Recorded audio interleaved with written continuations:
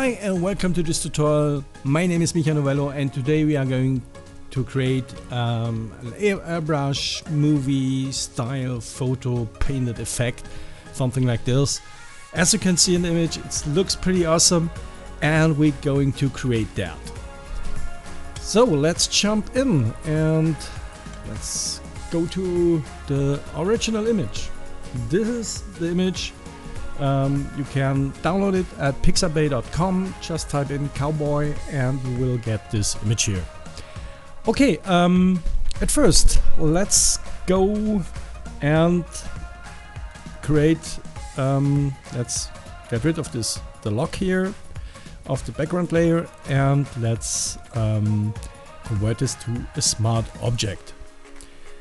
So the first steps I do with this image, I want to have a more grungy look on this image. So I'm going to filter camera raw filter, and I want to crank up the clarity all the way up because we want to real stylize this image. We want to have these wrinkles, the beard, all the stuff. We want to that it jumps out, and for this, I'm cranking up the clarity and I'm going up with the vibrance as well to about, yeah, let's go with 80 or something like that.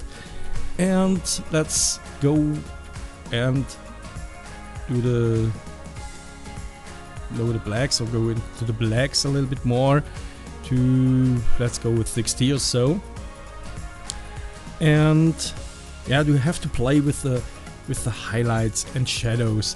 It depends on the image what settings you need, but for this, clarity is definitely a must-have. So we have now this the clarity, and we have more vibrance, and now I'm going to click OK. Okay, and now I want to have a little bit more of the details, and for that I'm going to add to the smart object. We are still working with the smart object. I'm going to add a filter, others, high pass, and I choose amount of, let's go with around 2 pixels. As you can see here, the details are coming out, and that is what we want. So I click OK, and now I'm going to the high pass filter, and I double click on this little icon and I change the blend mode. This is very important. You have to click this little icon here, and I'm going to linear light and click OK. Now, as you can see, we have now much more details. These little details, I'm going to disable details. Now I enable the details, and as you can see, are popping out. So now I want to have an oil painting style. So I'm going to filters, stylize, oil paint. And here I'm going to with a stylization of 2, and all the other settings I set to 10. They are set here the settings because I have done this tutorial many times before. So I hope this will be the last recording this time. Maybe I mess up again, I don't know. I'm still recording. Okay, good. Now we are having this oil painting effect. Click OK. And it's all non-destructive. So if you are not satisfied right now, you can always go back and adjust the settings. Okay, but for now I'm going to make a copy of that layer here by dragging down to the new layer, and this time I'm going to rasterize the layer because now I need the rasterize the pixeled image. Okay, now we're going to set the blend mode to overlay to boost the contrast and darken the image a little bit. And we let it at an opacity of 100%. That's perfectly okay. Even if it looks too dark right now, we are going to adjust that later. Now I'm going to the channels panel here, and with the control click I click into the image. So Photoshop is selecting the highlights, and I'm going back to the layers, and now I'm going to copy paste the layer or the selection. I press Control C, Control V, and now I have the highlights copied to a new layer. We can have a look. As you can see, we have here the highlights. Now we change the blend mode to vivid light. This gives us this highlights in the image, which you can see in paintings as well. But it's a little bit too strong, so I'm going to lower that. Let's go with about 80% or so. That's okay. Now we're going to reselect our selection. So I'm going to reselect, and we are creating a new layer this time, and with Control Backspace I'm going to fill the layer with the background color. As you can see here, we are going to fill it with the background color, in this case white. Okay, and now we're going to change I can get rid of the selection right now, Control D, and now I'm going to change the blend mode to soft light. Bam. And as you can see, what this does is gives us a little bit the colors back, and it lightens up the image a little bit. Okay, now we merge all together as a copy. So Shift, Control, Alt, and E gives us all the layers in a new copy. And now I want to get this. We have to work on the painting look. So at first I'm going to filter gallery, and let's go with artistic. This time let's go with poster edge. Let's go into the image and have a look. It looks great. It looks awesome. This effect is really cool. Right now it's a cool effect. I like it. Okay, we're going to the edge thickness should be 0, the edge intensity as well, but the posterization you can crank up all the way. And then I click OK. Okay, good. Now we are at this point. As you can see, we have much more details. It looks much more painted right now. Like I said, normally you can stop here and you can go with that if you want. But we need more. I want more. So I'm going to copy this layer by holding down the Alt key and drag it above the last layer here. Or you can drag it down to the new layer icon as well. Okay, and this layer we're going to desaturate. We're going to Image, Adjustment, and desaturate the layer.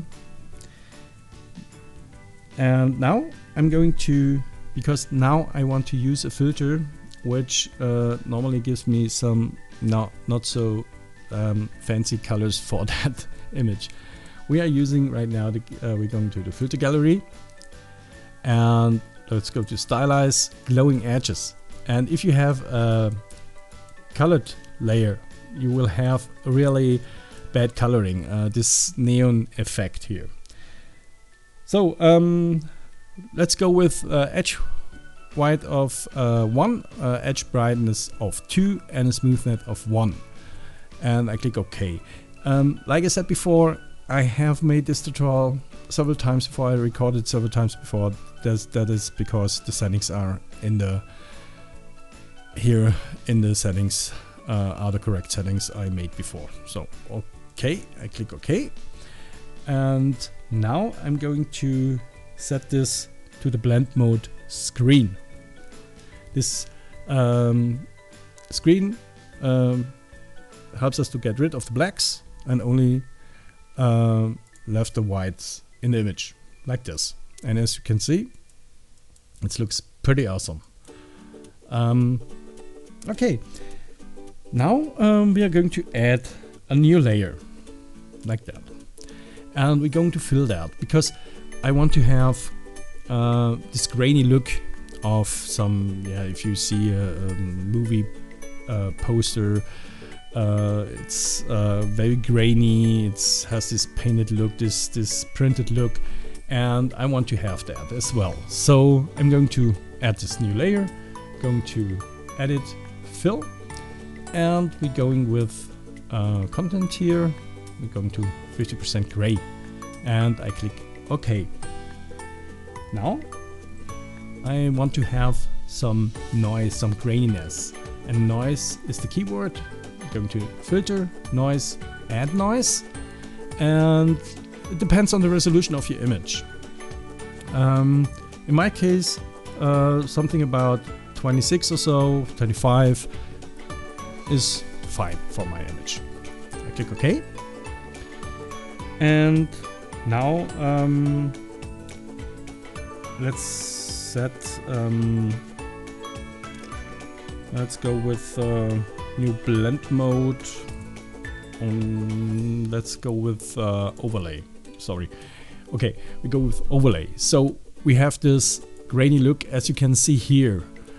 There's a really cool grainy look right now in the image and here in the face as well. Let's zoom in a little bit.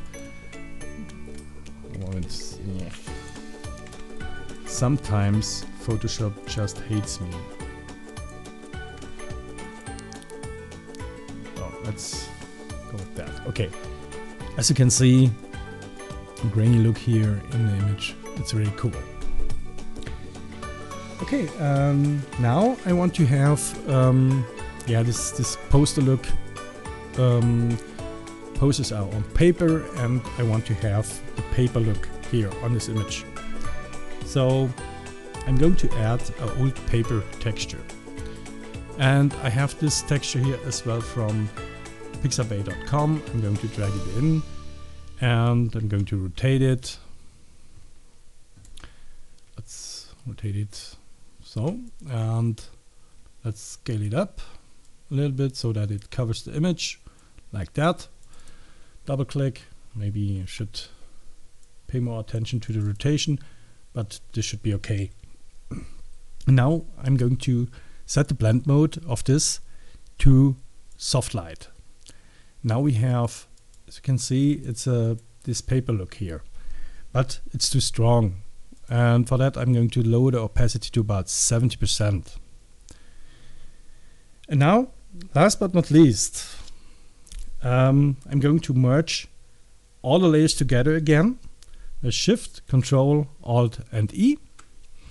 And I'm going to my preferred filter, the Camera Raw filter. Okay. Now I'm going to push the clarity a little bit more up to, let's go with 25, 27 or so that I have much more of this painted look here. And I bring the saturation a little bit down so that it looks more like a painting, not too much, but just a little bit, so that the colors are not too intense. I think this is okay.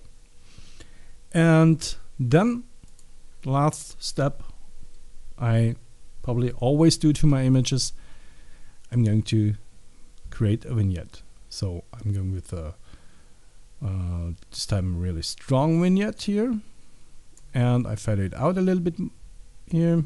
Let's feather it out, and there we are.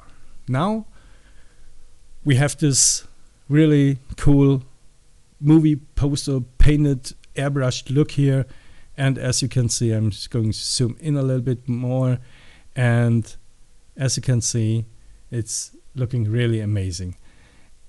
If you're going back to our original image, and where I'm going to enable all the layers step by step. As you can see, the highlights, the white highlights, then the painting effect here, the graininess, the paper effect, and at last but not least, again, the camera raw filter, and it gives us a really cool effect. I like it very much, this effect. It looks so cool, it looks so strong, and yeah, that's it how you create this effect. I hope you like my videos, and if you like my videos, please subscribe to my channel, give me a thumbs up, share my videos, and if you don't like them, give me a thumbs down. But if you give me a thumbs down, please leave a comment and tell me what's wrong so that I can make it better. Only constructive critique is a good critique. Okay, again, thanks for watching, and I see you next time in the next video. Bye bye.